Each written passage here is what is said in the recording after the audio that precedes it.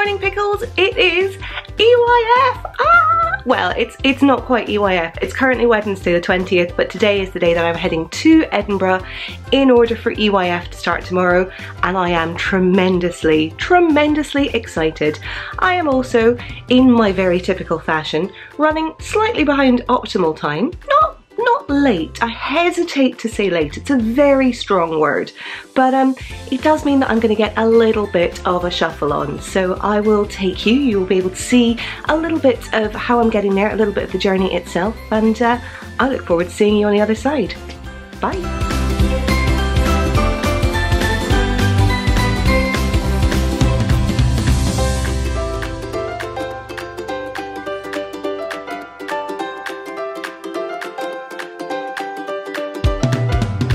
Well, hello again, Pickles. I am here, and the reason it is echoey is because, as with all gorgeous old flats in Edinburgh, the ceilings are very high, the rooms are very echoey, but here we go. This is going to be our little pad for the week. I will do a proper tour and show you around a little bit later on, but yeah, we're just in the door. There was a tiny kerfuffle with keys, but it's fine, we're all good. It does mean that I'm now one gin and tonic to the good, so if in doubt, always go for the booze. But yeah, I will give you a little bit of a tour later on, but I just wanted to check in and say hi, and yeah, Edinburgh fun times.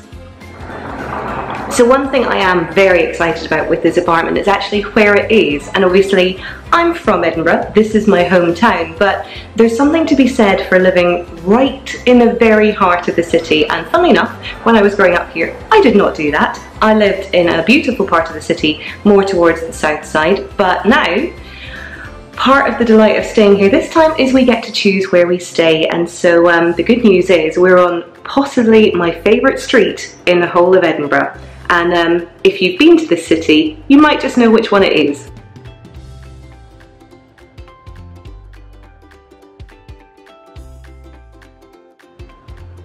I'm very excited.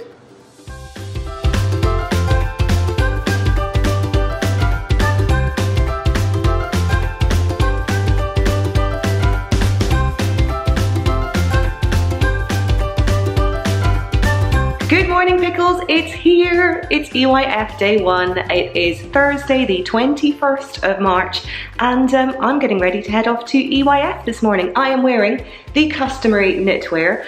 This is my no frills sweater. It is knit out of Vicariously yarns, and I get to see Kristen slightly later on. And so I'm wearing it partly in her honour and partly because in this weather means I can go out without a coat, and if you're Scottish or indeed know people who are, you'll know that that is a truly momentous occasion. So yes, I will take you along with me this morning. I'll show you a little bit of the festival itself, and you'll see a bit more over the next few days, but I'm so excited.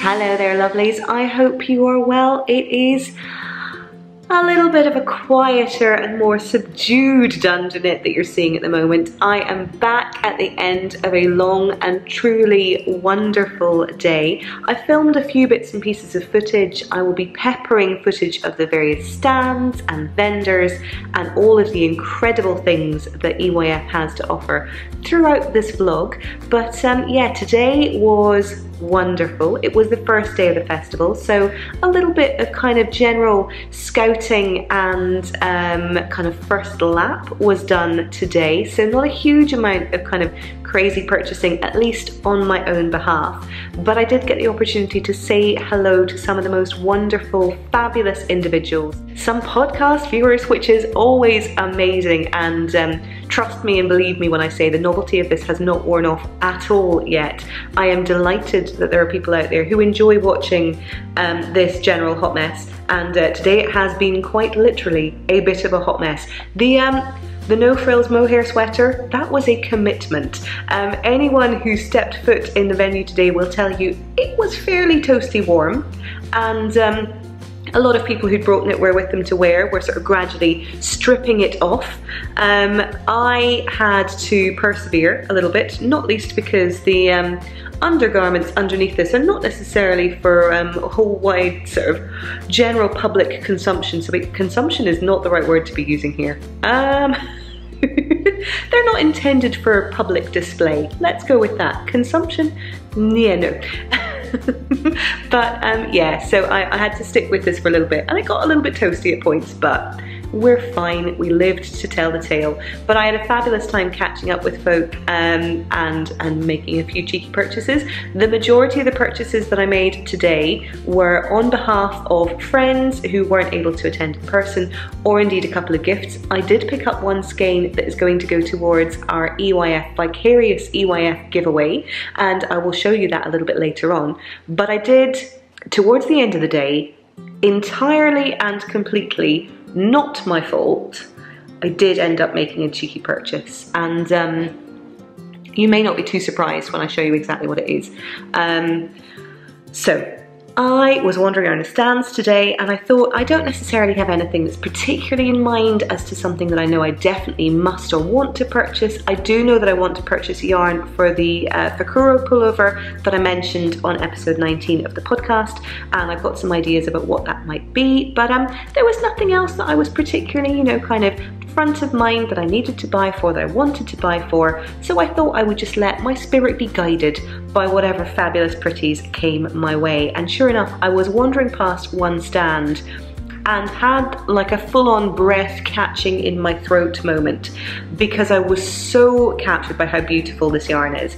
I mean, we're past the point of this being funny now. There are genuinely no prizes for guessing this, because beyond fucking predictable, right? But Usha Tita, who is a fabulous dyer, they recently fostered a couple of little baby squirrels, and if you go into their Instagram feed and look at their highlights, you will see highlights of the squirrel kids, and it would appear that they have paid homage to those beautiful little creatures in yarn form. And I mean, come on now. The lighting in here is not brilliant. It's the end of the day. I've got a big light on here in the flat, but it's coming out a little bit more kind of mahogany here on the screen than it is in person. I will show you it in proper lighting later, but I think coppery gold is probably the best way of defining this. It is absolutely stunning. The depth of this color is not being done justice by the lighting, but I popped back over at the stand towards the end of the day. I couldn't get this colour out of my mind, and so yeah, I do have 4 skeins of this. I've got an idea as to what it might be. I will share that with you later, but in the meantime, I think I am going to sign off for just now. There is a chance that I'm going to be heading out later on today. I know the knit night's on tonight, as I mentioned. I don't have tickets for that. I might be meeting up with a couple of friends. I'm not totally sure. I also think I might be sorely tempted to have a bit of a quiet one, try and crank out this bloody sleeve on my Zweig. So for a progress update, just so we're clear, this is where I'm at with my Zweig sleeve at the moment. This is still sleeve 1, so we're under the cosh a little bit, to be honest. So we need to pull our fingers out and get moving on this. So that might be the order of the day. But yeah, I have had a wonderful first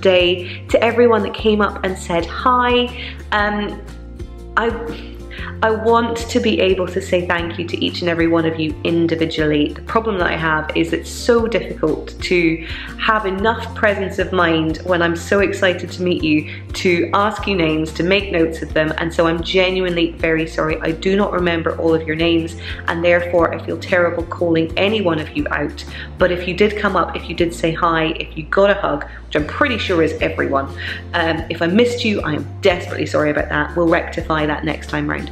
But yeah, I really do appreciate it. I hope you had wonderful days, and I look forward to a little bit more of the craziness continuing tomorrow. So that being said, I'm going to leave you for this evening, and I will pick up with you again for day 2. Bye.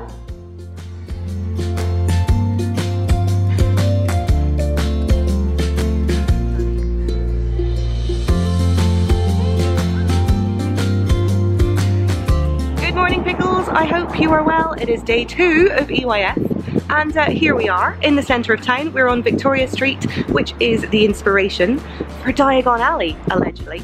But I'm here, and I might have found a fellow podcaster. Hello! This is Kristen of the Vine, of course, as you well know. We've just had some breakfast. We're about to embark on a little bit more coffee, because coffee. At some point I'll be able to see past my hair. It is really windy out. I'm regretting not wearing the scarf because I heard it was supposed to be pretty warm today, but yeah. I'm prepared as always. Well, this is fine. When you grow up in Scotland, you get used to eating your own hair on a regular basis, just with the wind. But yes, we are en route. I have my wristband at the ready, and yeah, getting excited about day 2. Woo!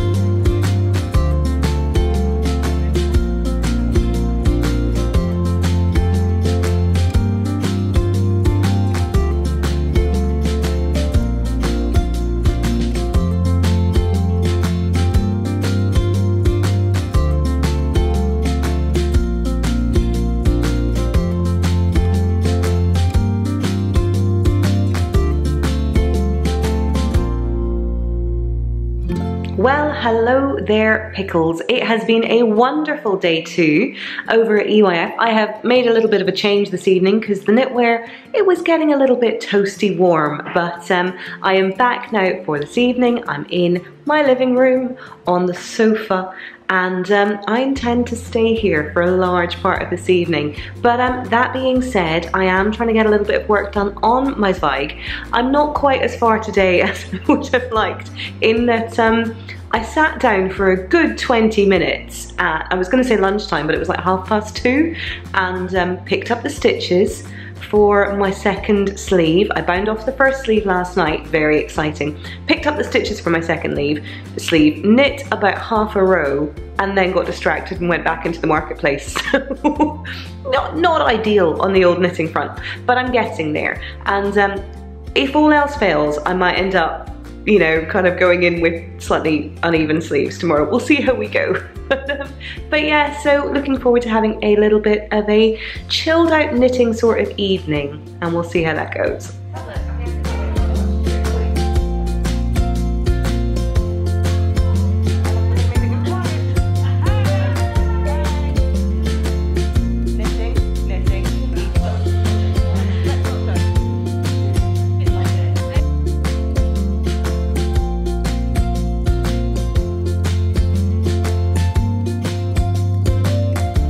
Good morning, Pickles. It is day 3 of EYF. It's very exciting. This is me just taking a very quick shot before I leave the house. It's a very windy, cold day here in Edinburgh, and so I'm recording what my hair looks now for posterity, because I can guarantee in about 30 seconds after walking outside the door, this will be nothing but a distant memory. But I am going to be heading into town in a little bit to catch up with a friend of mine for brunch. It is the last full day of the festival itself. There is an event that is on tomorrow, but as I've mentioned, I don't have tickets for that, unfortunately. But that being said, today is going to be jam-packed enough as it is. So yeah, I look forward to taking you along.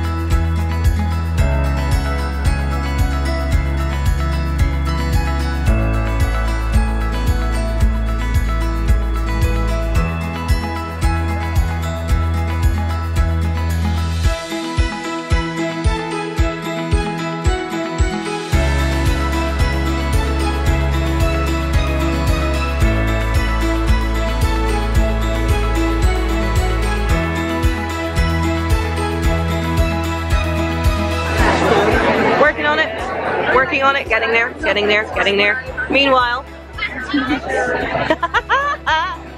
nothing like someone who's too tired.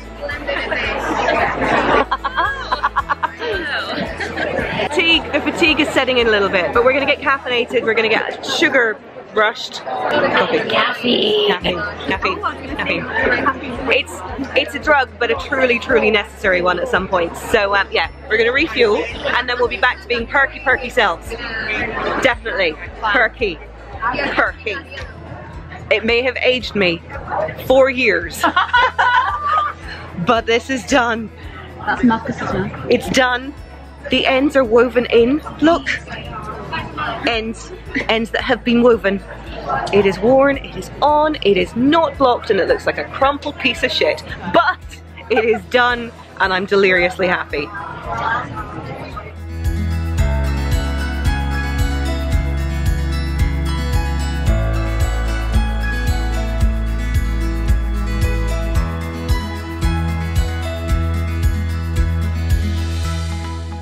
You guys, that's it, it's done. 3 days at Edinburgh Yarn Festival. It has been such a joy. I hope you can appreciate how madly huge my cheesy grin is right now, because I am feeling so full of love, so full of just abject happiness. It has been just the most wonderful time. I'm going to gush about it a little bit more, probably later, but also a little bit tomorrow as well, because the light in here, as you may be able to see, is a little bit shitty, and I don't think it's going to do my purchases justice. So you're going to need to wait a little bit longer to see some of the Stash Flash in action. But in the meantime, I have finished my Zweig. I am wearing it. I am genuinely delighted with it, and I want to say a massive thank you to everyone who kept me company for the couple of hours this afternoon that I was sitting in the marquee and kind of like half conversing,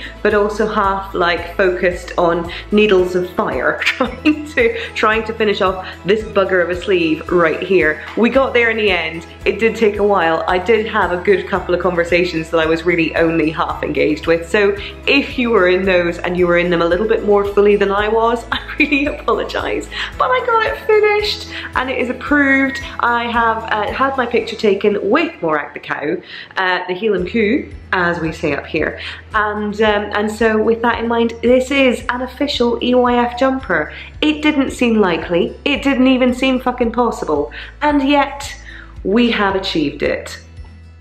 Throughout this week, I've done a really terrible job of signing off in the evenings, and part of that has been, there's been a little bit of gentle socialising in a couple of the evenings. Part of it has been that after the bit of gentle socialising, all I really wanted to do was just stare at a wall and try and like decompress and get myself to a point of being able to sleep after all of the just buzzing hijinks going on in my head. So apologies that I haven't rounded out any of the vlogs particularly well, but at the same time, it's a journey, not a destination thing. Platitudes, real pearls of wisdom. Imagine that I've come out with one of those and you're just going to nod sagely, like, yeah, that's what she means. Imagine I have the wherewithal to come out with one of those, and let's just all skip on to the end.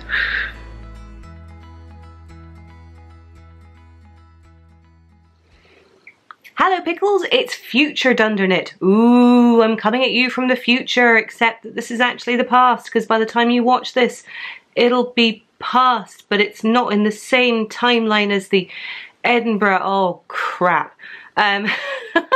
Proof that I shouldn't try and go a bit too meta with my metaphors. See what I did there? Because I'm not entirely sure. Anyway, enough of that. I am just popping in from now, where I am, to talk a little bit about the EYF giveaway. It feels like a suitable juncture in this whole thing. Obviously, you've seen the footage from EYF itself, or at least I hope you have. You might have skipped it, who can say. But it was such a fantastic festival, and I wanted to round off talking about the festival by sharing a little bit of the goodies that I picked up for our Vicarious EYF giveaway. So as I've mentioned over on the podcast, if for whatever reason you weren't able to attend EYF this year, maybe it's just not on the cards for you, whether it's financial, whether it is just logistics, whether you're not a fan of festivals and therefore experiencing it vicariously is as close as you want to get. I totally appreciate it, but I wanted to make sure that we had the opportunity to share a little bit of that EYF joy a little bit further afield. And so over in the Ravelry group, which you can find by heading over to the Ravelry site and searching for the Knitting Vicariously podcast group, over there is a thread that has the title of Vicarious EYF or EYF-ing Vicariously, something to that effect. And within there you can enter by adding a very quick update, or as long as you like, to say what it is that you would love to do on your ideal yarny day. It doesn't have to be festival related if that's not your bag, but just something in there to answer the prompt. And what I'll do is I will use random number generator to choose a post at random, and the winner of that, I'll get in touch and get their details to send some yarny goodies their way. It was meant to be closing today, which is the 7th of April. I have not been able to get my shit together in enough time to be able to post my EYF vlog. So what I'm going to do is I'm going to extend it for another week. So this will run until Sunday the 14th of April. I will update the group accordingly, and you'll have until then to enter in the thread. I will close it very last thing on Sunday night rather, so 11:59 p.m. GMT, or in other words, probably on Monday morning when I'm on the commute and I remember. So you might have a little bit of extra leeway. But yeah, just so you're aware, you'll have a little bit more time to do that, because I want to be sure that I'm sharing your goodies with you and you've got a chance to see what you could be in with a chance of winning. So first things first, and I'll rattle through these a little bit, is this fabulous La Bien-Aimée bag. La Bien-Aimée is obviously one of the most incredible yarn dyers. She was there with a fabulously huge booth, and with some of the purchases she was giving away these gorgeous yellow bags. Yellow, if you follow her along over on Instagram, or follow along with her rather, English words, you will know that she's a very big fan of the yellow, a very big fan of the gold, and therefore it seemed entirely appropriate that along with the yellow tote bag I also picked up a customary skein of this beautiful gold from her stall. Now this is a base that she's been talking about, let me just get the camera to focus, over on Instagram. You may well have seen it. This is a collaboration that she's doing with Rosa Pomar, who has the Mondim base, which if I spin it round you'll be able to see her logo here. She makes the most fabulous, it is non-superwash sock wool. Honestly, I would say this may even knit up at a sport weight. It is a beautiful, slightly, I think the word is kind of toothy wool. It's definitely not sort of merino soft, but at the same time, it's definitely not scratchy to my mind anyway. It's just got a little bit of kind of crunch and squish to it. It's stunning. And of course this is in her Yellow Brick Road graffiti colorway, which is the perfect speckly gold, and I couldn't resist. So it is a fingering weight to a sport weight. You get 421 yards per 100 grams. It's non-superwash wool. It could be used for socks, it could be used for just about anything, but it is absolutely stunning. So we've got a skein of that.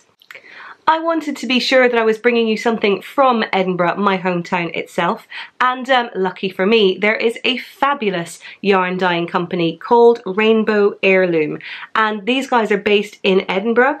They hand dye all of their yarn there, and this is the most stunningly beautiful burgundy purple colorway. Let me hold it up on the screen.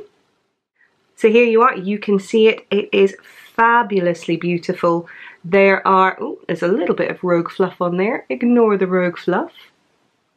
Ah, there we go. This is the most beautiful, slightly variegated tonal red purple colour.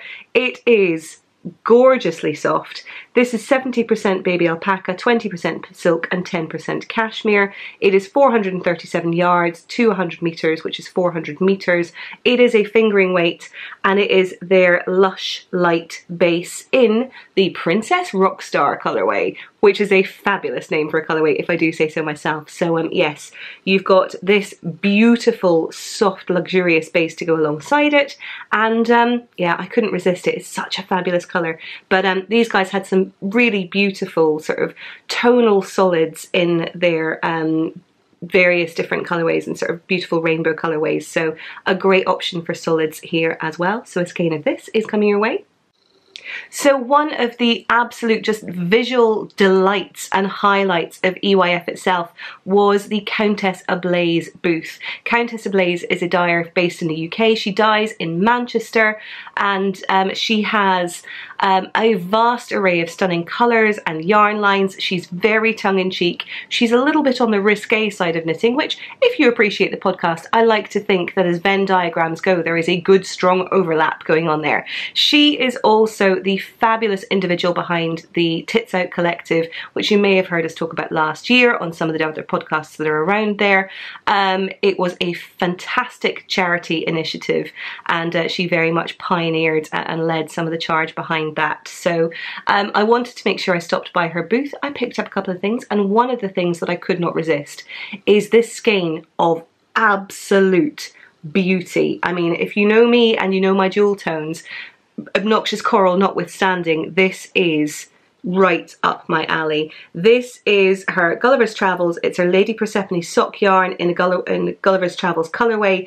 It is a fabulous sock yarn, so it's 75% Blueface Leicester, 25% nylon, which is of course a fingering weight, and it is this incredibly stunning, let me just focus, variegated, deep teals, deep emeralds. I mean, it has it all.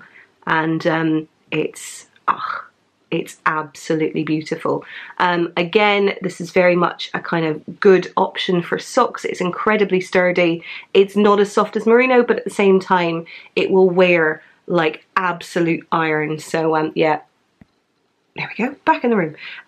So yes, this is a fabulous skein that I was delighted to pick up. I do think, if you wanted to, bearing in mind they're all fingering weight, these three, they do kind of look amazing together. They wouldn't have to go together, you wouldn't have to feel compelled to use them together, but they are rather lovely. So yes, 3 skeins of fingering weight, a little bit more yarn still to come.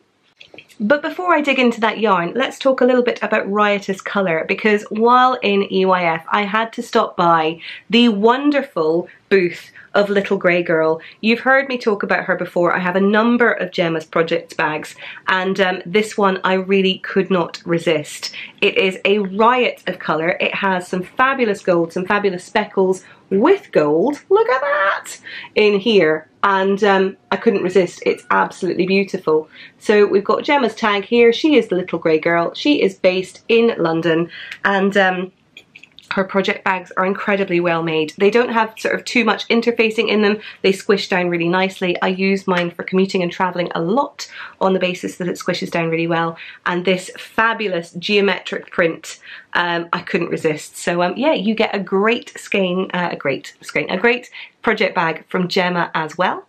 Another vendor that I always stop by as and when I can at most of the UK events is the fabulous Julie of Tillyflop.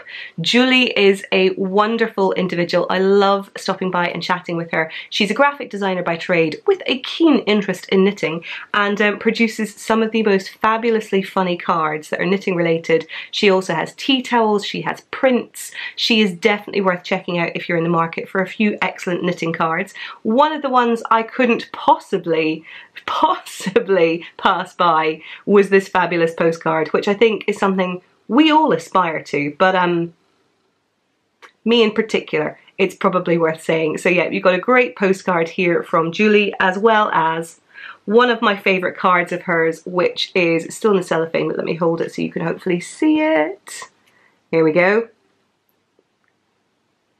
Exactly, I mean, Julie's humour is right up my street. She has a number of cards that definitely speak to me, but yeah, I love her work and everything that she does, so I'm delighted to have included a couple of goodies from her as well. While we're talking about graphic design, we were lucky enough to be treated to a fabulous pop-up stand from the incredibly talented Katie Green. Now, Katie Green is an illustrator. She has the Green Bean podcast, which you should definitely watch. She's based down in Devon, I believe, in the southwest of England. She has a gorgeous little puppy called Jack, who is just scampers and gets up to all sorts of amazing nonsense on their walks through Dartmoor. She is such a wonderful, wonderful talent, and she's produced a number of books and magazines over years. If you recognise her style of illustration, you may well have seen it used in Pom Pom magazine. I know that Katie of the Inside Number 23 podcast, Miss Lavelli, has talked about Katie's book previously as well. She has a fabulous illustrated, well, graphic novel called Lighter Than My Shadow, which is all about her struggles and coping with an eating disorder in the past as well. And she had a number of different sort of artworks projects available in the pop-up stand in the marquee on some of the days, and so I picked up this little drawings here about knitting, and so it's got a couple of sort of illustrations, little comic strips, some responses and thoughts that she has around knitting and how she feels about it, and so I wanted to make sure I included that here because I love watching Katie's podcast. It's beautifully calm and so creative in such a different way, but still so closely linked to knitting. Really would recommend you watching it, but yes, definitely worth checking out her work, both in the e-zines and both in the physical zines rather, and over on her podcast too. We've got a couple of little badges, so I picked up a fabulous badge from the La Bien-Aimée stall. There you go, with their signature logo and their beautiful little sheep. I stopped by the Knitting Goddess booth and picked up a fabulous pin, which definitely speaks to me at the moment, which is a no, I won't just stick to my knitting. Obviously, with a number of the discussions we've got around the community around racism, diversity, intersectionality going on at the moment, I very much agree with and want to ensure that I'm promoting the sentiment that comes with that button as well. And in terms of topics that we've talked about in the podcast, things that have come up on the podcast, I couldn't resist this little guy. This is a little bit more on the flippant side, but with the Blame Dunderknit Along, one of the first patterns we talked about was the catdigan, the sinister catdigan, which Rebecca of Yarn Song over on Instagram recommended as one of the patterns she wanted to work on. We had a number of sinister catdigans that were completed as part of the Blame Dunderknit Along, so I felt it only appropriate that we have this little stitch marker guy to come along and represent that in our prize. So little sinister catdigan from Anne Cattenbeig as well. And then last but by no means least, a little extra yarn. As if it wasn't yarny enough already, I stopped by the Ovis Etc. booth and fell in love with a number of their gorgeous woolly wools.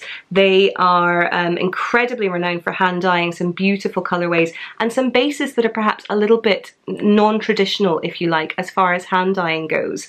So in particular, one of the kits that caught my eye, and it is a little kit, is I have followed Becky of Soprano Knits for a little while now. She has a fabulous podcast. She is an opera singer based in Germany who also does the most incredible series of designs.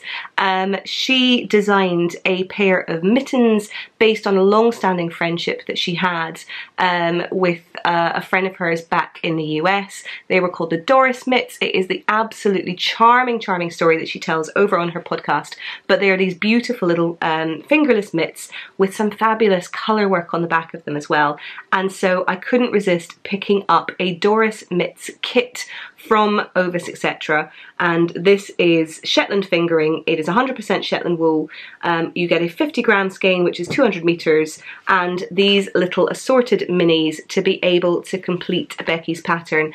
In theory, you could use them for something else, but to be honest, the pattern is so beautiful. I'd highly recommend you checking it out and potentially using these for that. So that will be going into the prize as well. So hopefully it's a fair representation of some of the things that were available at Edinburgh. I'd love to have chosen more, but I do think this is a strong kind of representation of some of the different vendors and goodies that were there. And I hope you're as excited as I am at having an opportunity to squish it for yourselves. And so, as I say, the prize thread will be open until next Sunday evening. That is Sunday the 14th of April. I cannot believe we're in April already. But yes, and so I look forward to picking a winner at random from there. Now, there is a bit more of this vlog still to go. I know you're thinking, Caroline, Jesus Christ, this has gone on long enough with the Edinburgh chat. But yeah, no, I'm just going to keep on giving. You can switch off now. You're more than welcome to. You might have switched off already. I don't know. But what I do want to do is, I was actually up in Edinburgh for a little bit longer. I stayed beyond the end of the festival. It was my mum's birthday on the Monday, and so we had a wonderful time. As I've mentioned in the past, Edinburgh was my hometown. It's where I grew up. Certainly during my teenage years, I went to high school there before I moved down south to go to university. And so to go back and revisit it, to reconnect with places that I knew so well for such a large time in my life, was really, really wonderful. And so I spent a lot of the time on the Sunday and the Monday wandering around some of those old haunts, capturing a little bit of footage. And so if you want to get to know Edinburgh a little bit better, if you want to see places that are perhaps a little off the beaten track, if you want to see some of the really big attractions, perhaps from a slightly different angle, please do feel free to continue watching. I'm going to share a little bit about in and around the old town. I'm going to head out to the south side and Morningside where I grew up, and then there's going to be a lovely little wander along the water of Leith towards the end in through the castle before the end of my trip. And so if you want to stay tuned for that, feel free. If you want to come back to it later, feel equally free. If you want nothing to do with it ever again and you were only here for the shiny stuff, feel free. Either way, embrace it, grab yourself a cuppa, and I might well see you on the other side. Bye, Pickles.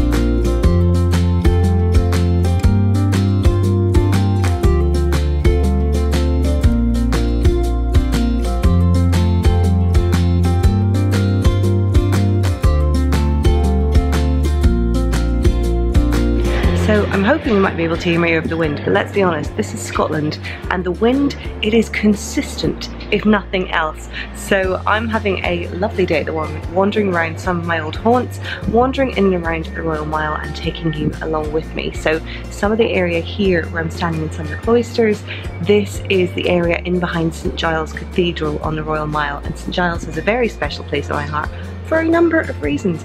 This happens to be the cathedral where the school that I was part of when I was in high school, we did a lot of Christmas services, and one of the highlights of the year was always coming here and singing Christmas carols, and it was very much the start of the whole festive season. And so yeah, wandering around, bringing back lots of memories. I also spent a lot of time working here during my summers in the summer holidays. So when I was at university, I would come here and work during the festival, and ended up working on the Royal Mile, looking after some of the performers and the street artists, and it was a lot of fun. Always bells, always bells.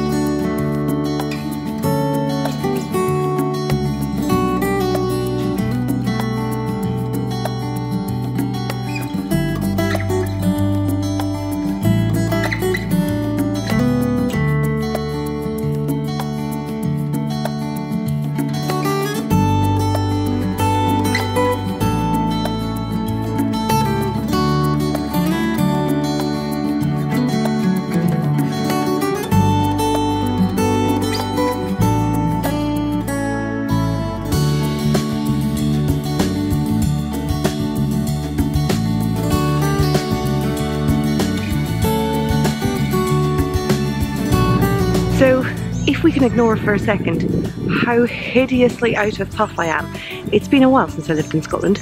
There are more hills than I remember. But no, there aren't, there really genuinely aren't. I remember there being exactly this many hills. I just remember being a lot younger and a lot fitter. But here you have possibly my favourite view in the whole of Edinburgh. Now, the background noise is a bit disappointing. This used to be a university campus. It is now being changed into a development of flats. Don't get me wrong, they'll be beautiful. They'll have a stunning view, as you can tell. But yeah, this was a favourite haunt of mine just a few minutes from my house, and I mean, you can probably see why. So as you may be aware, every New Year's Eve, Hogmanay, as it is in Scotland, we have a massive fireworks display. Everything kicks off from the castle, and there are fireworks around the 7 hills across Edinburgh. This is where I always used to come and watch the fireworks, and it was amazing. And yeah, it's all just feeling very nostalgic coming back up here. Round about, let me see, here somewhere. Here you might be able to see a little white tower. That's my old school. We've just walked past my old house. It's all very nostalgic and coming back to me. But yeah, what's not coming back to me? My breath. So I'm gonna leave it there.